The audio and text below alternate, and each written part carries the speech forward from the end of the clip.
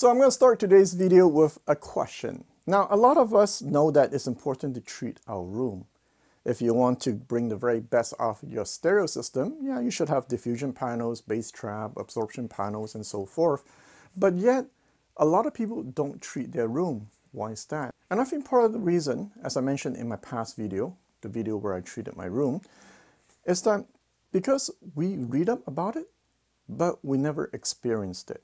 Unless you go listen to a stereo system in a fully treated room, you might not appreciate what room treatment can do to your system. So let me ask you another question. Now, we all know that the computers that we use are very noisy devices, right? And so why is it that we don't deal with it? It uses a switching power supply. And if you Google it, you know the issues with switching power supply, right? So why don't we put a linear power supply into our computer? And of course, my theory is, well, it's because unless you get a chance to hear it, you don't know there is a difference. Just the same thing as unless you hear a room that's fully treated, you don't know the difference. Everything is on paper. So recently, I got a chance to review the newest Zenith MK3 music server. Now, for those of you who have not seen the video, go check it out. First thing I noticed when I put it in my system, yeah, darker background. Soundstage is wider, it's more 3D, bass is tighter, and blah, blah, blah, blah, blah. But that's a $5,000 device. Now, for those of you who believe that computer, music server, they all sound the same, it's all snake oil, it's 0 and 1, it's digital, yeah, this video is probably not for you, so I'll see you in the next one. For those of you who are curious, Thomas, so what did you do to upgrade your computer? Did it improve the sound? If it did it get closer, or how close you got to the newest Zenith MK3? And this we're going to talk about in today's video.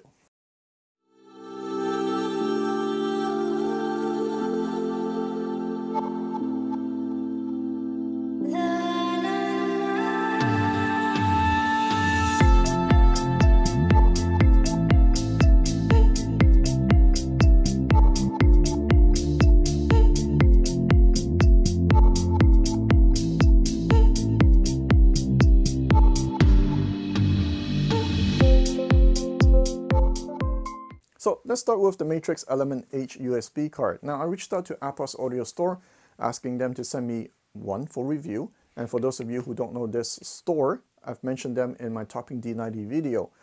4 advantages ordering from them. You have free return, extended 1-year warranty. They'll give you the best price online even 30 days after you purchase the unit. So if you plan to purchase this card, go check them out. Now, the card, if you go online and you read up on it, yes, it has the Crestec CCHD 575 super low noise femtosecond clock and blah, blah, blah. To be honest, I don't care, man. You can put an atomic clock in it if you want. What matters to me is, does it improve the sound, which we'll talk about a bit later on. Now, what I like about it, you can use an external power supply to improve the sound quality even further. And luckily, the HDPLEX power supply that I got has extra output for this USB card. If you look at any high-end audio gear, they pay a lot of attention to the power supply. So one day I was chatting with a subscriber of mine. He actually recommended this store to me, HDPLEX. And for him, he bought one and he said that it's very good. So I reached out to Larry and he sent me this unit for review.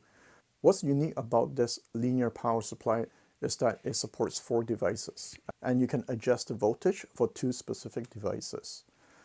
This, he told me, is a bit special. You don't see that a lot in these external linear power supply unit. Now the unit is heavy. Well, I like heavy. It's a sign of quality, and this is not a switching power supply. So it does get a bit warm because there's no fan. Now to use it with my computer, I have to order an extra piece, and that's the HDPLEX 400 watt Hifi DC-ATX.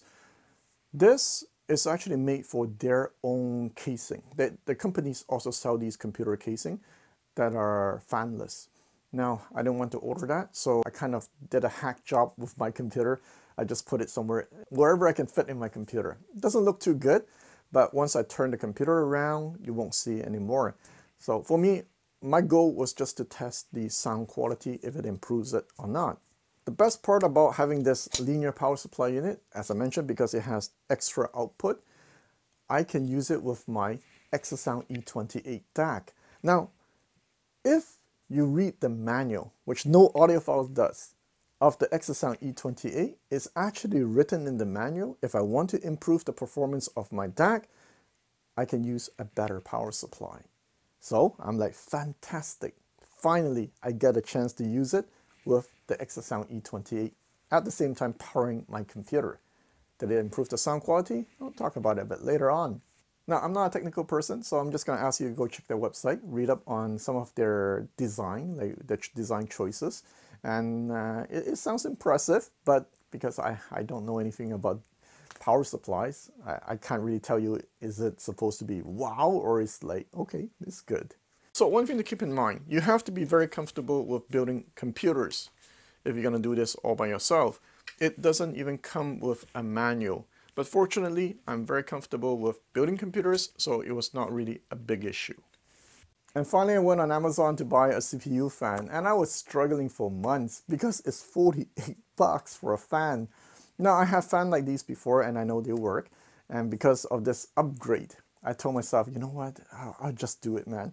And I have to say, once I put it in my computer is dead silent now. You don't hear the fan at all. And I know it's painful, but this is one upgrade I said, you should go for it if you can hear your fan from where you're sitting when there's no music playing. So how is it after the upgrade? Look, here's the problem, okay? I can't A/B test it. I knew it before I changed the power supply on my computer. It's not like I can take out the power supply, put it back, take out, put it back. So I have to rely on memory, and you know, our memory sucks when it comes to stuff like this. But regardless, I'll tell you, the first second when I power it up after the upgrade, I say, yeah, there is a difference. Not like the GENÈSE MK3 difference, but I would say 70%. Sure, darker backgrounds, more clarity, a bit better control in the bass. Soundstage did not go wider than I hope it would, but yeah, 70% of the MK3.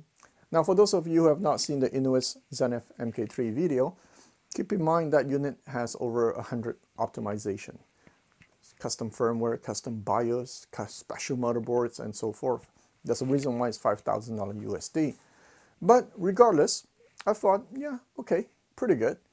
Now, one thing I could do, though, is to compare the Matrix H USB card and the motherboard USB port. And as I go back and forth, I notice, oh, in the beginning, the USB card is actually more sibilant. There's more sharpness to it. But after a few hours, I noticed, oh, it actually got softer.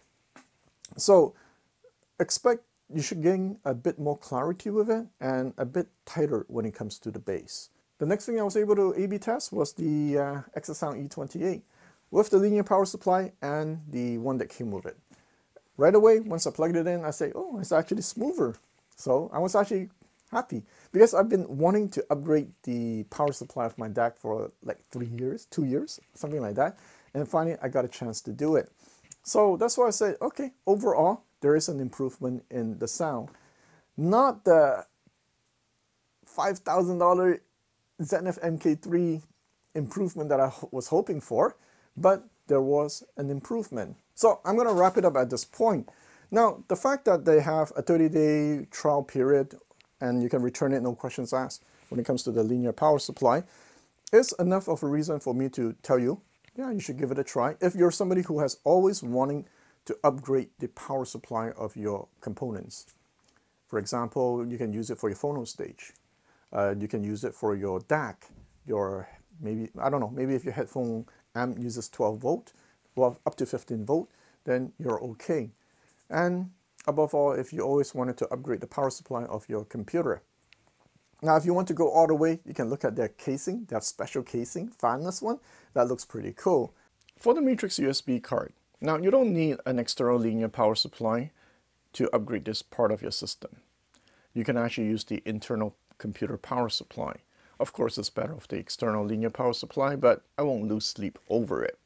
Now, keep in mind, if you're going to upgrade this part of your system, do it at the very end, after you upgraded every single thing else in your system.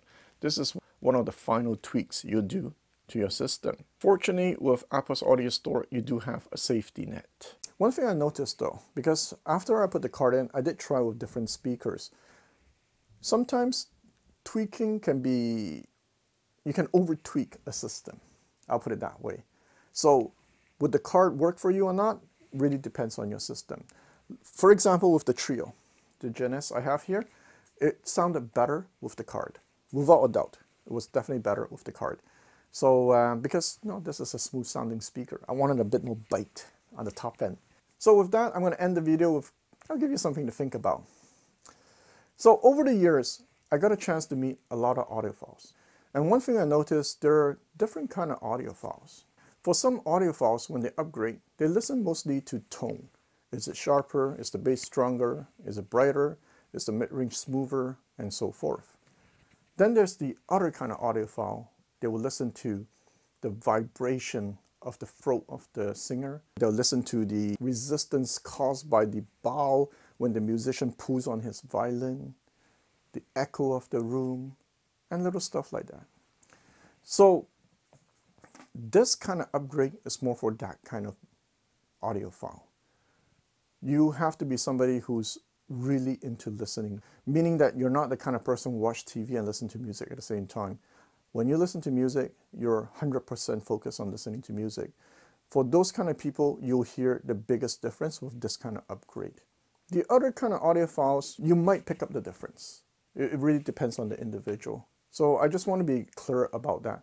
But as I said, given the fact that you have 30 days to try it out, and please do not abuse it because these are not big companies. If you always wanted to upgrade the power supply, then take a look at this company because it's very unique, right? One power supply able to power 4 different devices. And with Apple's Audio Store, they have very good return policy. They have very good price. So yeah, with that said, I'll see you guys next time.